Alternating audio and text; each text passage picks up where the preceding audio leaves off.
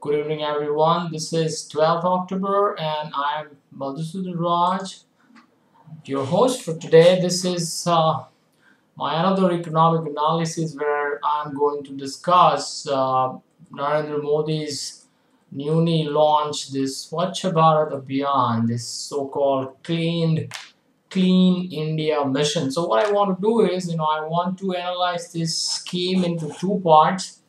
First, I'll tell you what the scheme is, and then I'll say that what we actually need to do to clean our country, clean India, because whether Narendra Modi's campaign is actually going to result into something fruitful or not.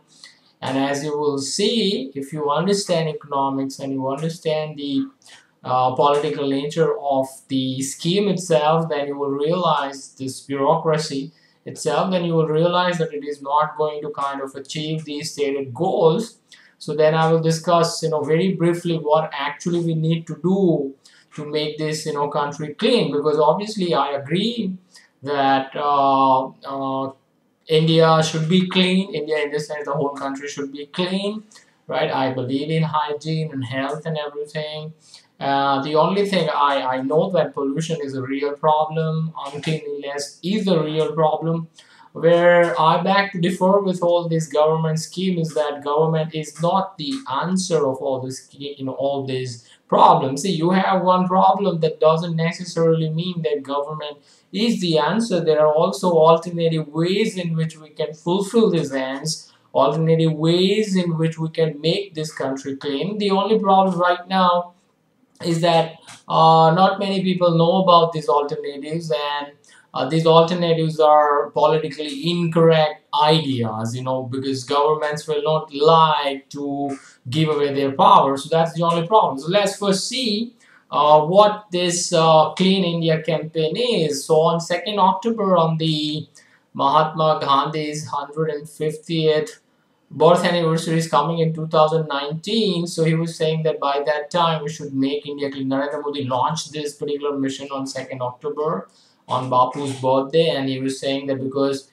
Mahatma Gandhi, he was very much into cleanliness, and he used to clean his own toilets, etc. He believed in hygiene and cleanliness doing on his own. So that's why Narendra Modi is kind of telling all of us to do the same thing. Now, first of all, the big difference between what Mahatma Gandhi was doing and what Narendra Modi is doing is that Mahatma Gandhi was doing everything voluntarily on his own, and he was not forcing anybody else to get involved into this cleanliness campaign of his. He was just leading by example. He was cleaning his toilet and he was cleaning his home every day. Not like this drama and all this, political theater of Narendra Modi, where on one particular day on 2nd October, he will take a broomstick into his hand and just for taking some photographs, go on a road where there is nothing, no filth, and there is no uncleanliness, there is no kind of trash. He will just, sweep the broom for a couple of times, take a couple of pictures, and smash, kind of post it everywhere on Twitter account, Facebook, and a newspaper, and show as if he's really involved into that. I want to say that Mahatma Gandhi was a very different thing because he was doing it every day, right? And he was not forcing anybody else. Narendra Modi and his bureaucracy is forcing people. People were forced on that day to clean the thing, basically clean the public premises, right? I know because I was forced to get involved into that thing. I was forced because the whole bureaucracy is working. They, in fact, the government bureaucrat issued a circular that if anybody is not getting involved into this thing, then they will be kind of punished. And many of the school teachers, for example, in my city, were suspended, and many of the teachers also kind of, they were also their pay salary was also blocked. They raised also blocked by the municipality administration, the school board officers. So they were forcing everybody. Mahatma Gandhi was not forcing anybody. You see, this is a voluntary work, and you can't, it's a force, and voluntary is two poles apart, opposite ideologies. So Gandhi was very different. Narendra Modi is a dictator. So basically what he's doing is he's forcing everybody. He forced everybody on that. And it was just one day show, right? Just one day, just publicity, marketing, getting election, winning election and re-elections and voting. That's what Narendra Modi is all about. It's nothing concrete. Okay, after that day was over, there was no cleanliness campaign, nothing was going on. In fact, what people are doing is, these guys are going to spend hell lot of money on this thing. I am reading somewhere is that the Modi government is going to spend something like 250 crore rupees on this Clean India mission. Yeah, imagine 250 crore rupees. And on what? They are saying that they are mainly going to build toilets. And studies after studies are showing that building toilets is not going to help anyone. Building toilet is not going to result into hygiene, it's not going to result into cleanliness. Despite that, this guy is going to spend lakhs and crores of rupees on building toilets, which definitely nobody is going to actually use. So just like what the previous governments were doing, they were also doing the same thing. He's also doing the same thing. He's just doing it with more fanfare because he knows, good marketing and has a good backup team for, marketing and public relations and everything. Nothing more than that. That's it. Pranav Mukherjee, the president, is also going crazy, and he's saying that President Pranab urges citizens to make cleanliness a national passion. Now, do we have only this work to do in our life, that we make it our passion, cleanliness? Don't we have anything else to do in our life? Right? Do we have to keep things clean all the time? What the heck the government is doing? Who is the most important fact I just want to talk about right now? See, then President Pranab Mukherjee also said this thing that government alone cannot make India clean. He's saying that calling upon all Indians to get involved in this Swaccha Bharat Abhiyan. President Pranab Mukherjee on Thursday said the government alone cannot do it without people's involvement. Well, if people's involvement is necessary and if government cannot do it on their own, then what is the need of the government itself? Right? See, I am a taxpayer. I'm sure you are also a taxpayer. So we are taxpayers. We are already paying taxes to the government bureaucrats to keep this country clean. And these guys, they are not doing their work. They are, basically, cheating us. Principal agent problem. They are the ones who is not doing their work. They cannot do their work because there's a systems failure. And then they are telling us that you pay taxes also, right? From which we get our fat, salary checks for running all this, clean India mission bureaucracies. And when we fail, they blame us and they tell us that because Indian people don't have good habits, that's why this country is not clean. So he's saying that Indians are also need to get involved into this mission. So if people are only going to clean this country, then what is the need of the government? Simply let's abolish the government, and we people will take care of our own premises. We don't need you guys. And if you cannot do your work properly, then we are going to fire you, right? Basically, that's what you will do. See, what you will do, for example, if the homemaid who is coming in your home to clean your house, if he tells you something like this, if he tells you that he alone cannot clean your home, despite you giving him or her the salary, she turns back and tells you that she cannot clean the home on her own, so she requires your help also to clean the home, how would you feel? I'm sure definitely the very moment you are going to fire that homemaid, you will immediately fire that guy. So similarly, we need to fire the whole government system. See, it's not about changing prime minister or one party from another. It's about the government, this apparatus itself. It's the bureaucracy itself. It cannot work. Even after spending crores and crores of taxpayers' money, our money, they are telling us that they cannot do it and they require our involvement. Well, if our involvement is required, then we will figure out, right? We will hire some private company who is going to do the job in a much better way than what the government is doing. So stop getting all these salaries and everything, shut in all this bureaucracy, and that's it. Right? But they are never going to do that, right? They will always blame us. They will say that you guys need to get involved. So it's like a double whammy, blow on our face. We pay the tax also, and then ultimately we will also, we will be forced to basically clean this country, right? So that is, what you call in Hindi, chori upar se seena chori. It's like that, right? Anyways, and As I said, the reports are already saying that what these guys are going to do. Modi is saying that they're going to build 100 million toilets, and what the scheme and what the evidence is saying. The Swaccha Bharat mission would place overwhelming emphasis on constructing toilets, with plans afoot to build over 100 million of them in rural areas alone in the next 5 years. But if prior experience, and now listen to me carefully, but if prior experience is anything to go by, many of them would either not be built or not used. So these 100 million toilets are not going to be built, means where the money is going, money is going in the pockets of the bureaucrats, the government servants. They call themselves servants, but they are not servants, they are our masters. Okay, unofficial studies like the squad survey, which was done in 5 northern states, show that in at least 40% of households with a newly built toilet, a member of the family was still defecating in the open. Cultural condition and tradition were some of the reasons for poor adoption, the survey found. So just going to make these toilets is not going to help anyone. And then big spending.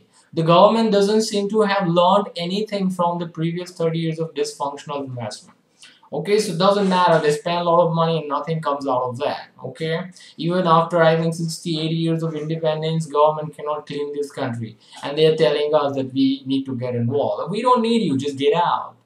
Okay, constructing toilet has become a business. Okay, so many companies are going to get lucrative contracts from the Modi government. Narendra Modi is the fastest leader, remember. So his crony capitalist friend, his corporatist friends like Adani and Ambani and Taras and Birlas are going to get lucrative, contracts for all these toilets and everything. They are going to get filthy rich, and India is not going to become clean in any case, right? Constructing toilets has become business, says Kamal Kar of the community-led toilet sanitation initiative. He points to Nepal and Bangladesh, which have had a measure of success without spending so much money, as better models. So even Nepal and Bangladesh is doing better without spending so much of money in terms of hygiene and cleanliness, etc. So these guys are just going to blow a lot of taxpayers' money, and in the end will come and tell us that, well, we cannot do it alone, so you need to get involved, right? Anyway, so what I was saying is that what is the real solution then? Okay, we have to understand that which areas of this country are basically clean. You see, that we are not focusing on the real issue over here. See, you and I, my dear viewer, we are never going to keep our own homes dirty. Do we keep our homes dirty? No. Do people keep their homes dirty? Do people keep their backyard dirty? Do people keep their veranda and front yards dirty? Do not people clean their own premises? And the places which are dirty are basically streets, public places, roads, nooks and crannies. All these areas are basically dirty, open areas, right? We keep our homes clean. Why we keep our homes clean? Because it is our private property. You see, that's the basic human nature. That we will take care of only those resources which are owned by us, which is our private property. See, the way in which we take care of our car and our bike and our mobile phones and our home, right? Well, in a similar way, we will take care of all these other areas also if they're private. Right now, the areas which are dirty are all basically owned by the government, what you call the public property. Like roads is owned by the government, streets are owned by the government, public parks are owned by the government. All the areas which are dirty are all owned by the government. You will never find any corporate office dirty. Do you find any corporate office dirty? No, we all clean them. Why? Because we are the owner, and that's basic human nature. See, the whole idea that we should kind of make this cleanliness national passion is all stupid utopian talk. That is never going to happen. People will never have any kind of belongingness if they don't own something. They'll never keep it clean. They're never going to clean the roads. You take 1,000 years or 1 lakh year. Human nature is not going to change like that. What is in human nature is ownership. So that means the areas where we have problems are all basically public property areas. Roads, streets, public parks, public hospitals, or all the resources which are owned by the government. So what is the answer then? See, because Nobody bothers about the public property. Government, we think we have assigned this work to the government, but they are themselves telling, the president himself is telling that they cannot do it alone. Right? They're not going to bother about it. Right? They're not going to keep those things clean. So that means that the problem is not with any kind of national passion or whatever. The problem is that because government is not the ultimate owner of all these resources, so that's why they don't take care of those property. They know that they are in power only for 5 years or for 10 years, so they will make the most money when they are in power, right? Whatever corruption they will do and make the most money out of it and get out. They'll never worry about the capital value of the resource. They will never worry about keeping the resource intact for the future use. They will use it in the present, exploit it in the present. That's it. They're not never going to worry because they know that once they're out of the power, it's none of their business. So it's an ownership issue. Cleanliness is an ownership issue. Right now, public ownership is the problem. Wherever we have private ownership, wherever we have private property rights, there is no cleanliness problem. We keep our homes clean. So then what is the solution? The solution is simply to privatize everything. That's it. Privatize the roads, privatize the streets, privatize all the public parks, privatize all the public properties. Right? And one source is, for example, privatize the rivers. Ganga, for example. Why Ganga is unclean? Because government is the owner of Ganga. It's the natural resource. Government owns all the natural resources in this country. And the government owners are allowing people to dump all kind of trash into Ganga. Right? Suppose if you are the owner of Ganga, you are the private owner of Ganga River, then would you allow anybody to throw trash like that, dump dead bodies like that in the Ganga River? You will not allow. Right? And even if you'll allow, you will take a very hefty price for that. And that will reduce all the pollution and uncleanliness and people dumping all kind of stuff into that. Right now, everybody does that because it is what you call public property. People will damage public property because they don't have that ownership, that belongingness with that. They don't care for it. Okay? So what we need to do, as I said, if these roads are private, if these streets are private, everything is private. Nobody will dare dump anything onto those roads and onto those streets because the private road owners, they will never allow these people. They will fine them. There will be a price of making all these things dirty. Now, I cannot explain to you right now in this video analysis that how we are going to privatize roads and highways and all the public property. There is a vast amount of literature available on that. Right, that you can go and visit, let's say, Mises.org, Mises Institute's website, for example, and start from there. You can read, for example, Walter Block's book, Privatizing Roads and Highways, right? And he's also coming up with another book, Privatizing Rivers and Oceans and Lakes, etc. If all these are private properties, then nobody will dare make it unclean. Nobody will dare throw any trash on it because they will be charged. They will be sued in the court and they'll have to probably go to jail and heavy fine will be there. Right? So we can remove all these, we can make India clean by privatizing the public property. As I said, this solution is basically politically incorrect. Politicians will never give up their power. Privatizing means government, we have to dismantle the government. Government size will, shrink and ultimately it will become zero. They will not allow that. And that's the real problem. So as long as we are not going to privatize all this public property, this making India clean will be a pipe dream only. So alright, thank you very much for watching me for today. I will be back soon again with you. Goodbye.